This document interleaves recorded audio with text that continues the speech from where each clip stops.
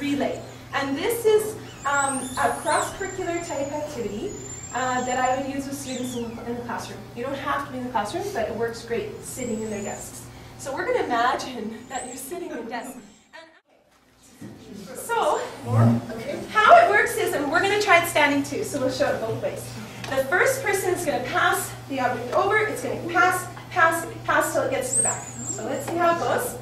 And then the last person who gets it not throw it, it's going to, but that would be fun. You're going to actually move to the front now. So if you are moving to the front, you go to the left. And the rest of you are going to stand up and move to the right and go to the, yeah, you are good. And then, oh, and you want to go to the left. Everybody move. There you go.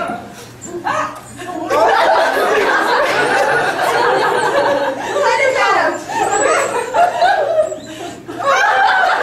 Those chickens are okay, so now you got back to your spot. Yes. Yes. So that's the whole idea. And now what we do, students, is we don't say, okay, when you get back to your spot, stop.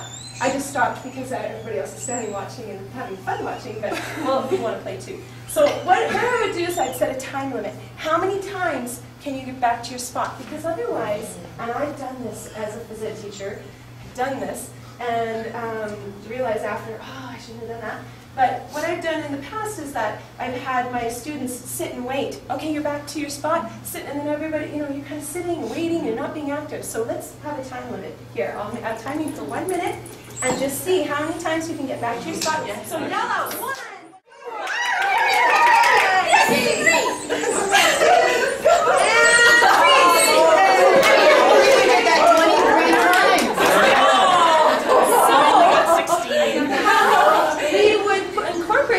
A classroom to make it cross-curricular is that when pass it over, let's see your group do that, pass it over, I would have a question on the board, right behind me here. The last person would come to the front. So it's your turn to come to the front, everybody slide back. You would come to the front actually, to the board, and you would write the answer, whether it's a spelling word, or it's a mathematical equation, or whether it's a review for social studies or science. So you would come up and do that writing. And then after you write, you'd sit back down. You don't have to use a rubber chicken. You could use a whiteboard felt.